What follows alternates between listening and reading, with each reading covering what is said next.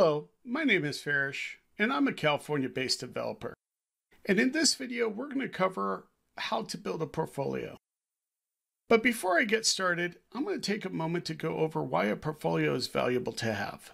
And you may be asking yourself, why have a portfolio? Let me give you a few reasons why a portfolio is valuable. Prospective employers or clients want to see your current body of work. Just saying, trust me, I can do this, isn't enough. You're asking them to take a leap of faith without showing them you even know how to jump. Secondly, a portfolio brings credibility because it showcases your work. You are proving what you are capable of by taking your code and turning it into completed projects. Lastly, this also has the benefit of being an online resume. Consider this to be a marketing tool. When a person visually sees what you have accomplished, that makes a greater impact than just reading about your skills through a resume. Do make sure to put in your contact information, social media, and specialized skills. Let's treat the portfolio like a set of stairs. As a beginner, you may be concerned with where you should start. So at the bottom step, I'm going to recommend Codecademy projects. They're already available for you to use, and as you put them in your portfolio, it shows your commitment to learning. If you're unsure on what projects to choose, just pick ones that catch your interest in your specific path or any of them in the catalog. Now, after you've done that, we're going to head to the next step, which is to build a project on your own. Try to pick something you're interested in. And if you're not sure what you're interested in, one thing I would recommend is to go to Google, look at local businesses, take a look at their websites, and maybe redesign them. I'm going to do a quick overview on the redesign process. First, come up with a plan. This site is outdated. What modern look could I use to give the site a fresh design? If I'm not sure, I'm going to look at comparable businesses, any site that looks new and well built. I'm going to see what elements of that site I could fit in the theme of the business I'm redesigning. I'm also going to make sure to write this information down. The worst thing that can happen is I find some inspiration, but because I didn't write it down, I forgot where I saw it. Second,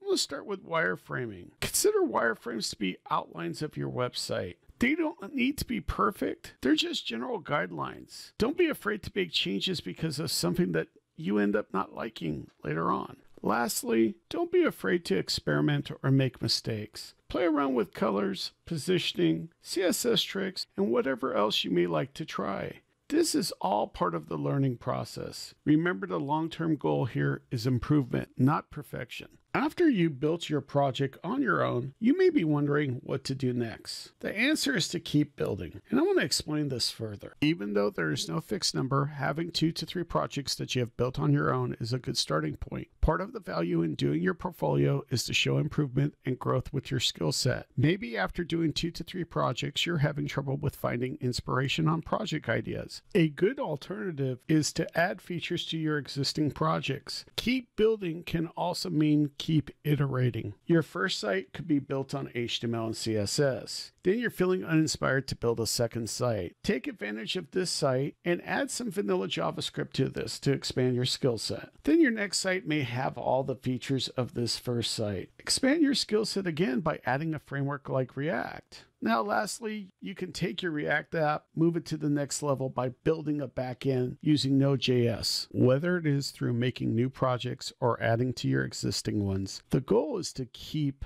building. So what happens when you reach the top of the stairs? Well, that leads to the step of cleaning up. And what I mean by that is we're going to clean up your portfolio, remove older projects that no longer reflect your skill level. If you have too many projects, your portfolio can be overwhelming. Plus, you may not want to showcase that project you did 4 or 5 years ago. There's nothing wrong with taking some time and refactoring your portfolio and making it more up to date and relevant with today's technology. Now, what if you aren't doing front end? Do you still need a portfolio? Well, if you're doing Python, data science, or machine learning, the earlier reasons to have a portfolio still apply. You still want your completed code online, and you want to make sure to include detailed instructions on how the program works and what is the expected output. And I might want to recommend doing step-by-step write-ups with Juniper notebooks, especially since you can share them with GitHub. If any of this has you concerned or scared, please don't stress out. This is all taught on the Codecademy platform. So now we need to discuss where we're going to host our portfolio. Now, the first option is standard web hosting.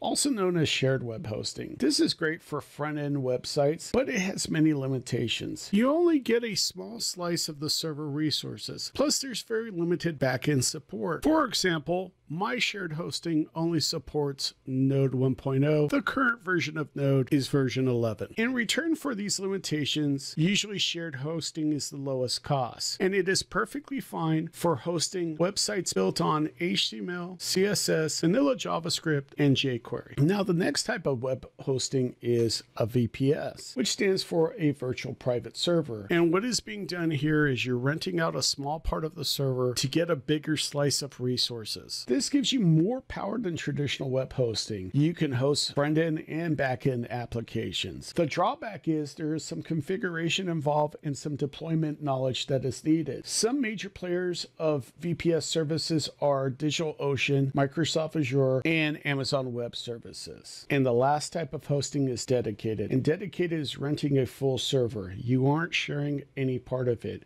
As you can imagine, this runs at a higher cost and requires a high level of deployment knowledge. Now, we've just gone over a lot of hosting information, and I'm not going to recommend any of it to start out with. We're going to take a different direction, but I wanted you to have the knowledge of what your options are. Now, what I'm actually going to recommend is GitHub, and GitHub should already be used to host your code. Now, don't let that statement stress you out. This is depending on where you are for your development path. And if you haven't gotten to that part of the path yet, just be aware it is part of Codecademy's curriculum. The great thing about already having your code up on GitHub is you can convert your front-end code into a GitHub page. And this is an additional free service for using GitHub, so you don't have to worry about any out-of-pocket cost. For Python and other related languages, store your completed project code on GitHub. As I mentioned earlier, make sure to include instructions on how to use your code and the expected output from your program. A great place to put this information would be in the README file of your repository. Along with our GitHub courses, Codecademy offers an additional course and article on how to deploy your code into a GitHub page. Now, the last reason why I recommend GitHub is that almost every major tech company uses Git. This makes you more hireable. You are putting your portfolio on a platform where many companies are already familiar with. By doing this, you've created an additional marketable skill. Why not take advantage of this platform and increase your skill set to add to your portfolio? We've reached the end of our video. Let's do a quick recap of what was discussed. First, we talked about why you should have a portfolio. A portfolio helps your marketability, whether it is to be hired by an employer or a client as a freelancer. Second, we talked about what to put in your portfolio. I gave the analogy of climbing the stairs. To help you, I gave a suggested starting point and discuss what to do when you got to the top. What you do in the middle is up to you. Lastly, we talked about hosting. I went over different hosting options, and in the end, I recommended GitHub. I did so with the goal of marketability in mind, while hoping to direct you to another skill set that is commonly expected to have from prospective employers.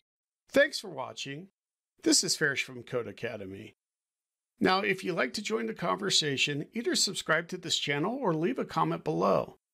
And if you want to take your skills to the next level, start learning at Codecademy today.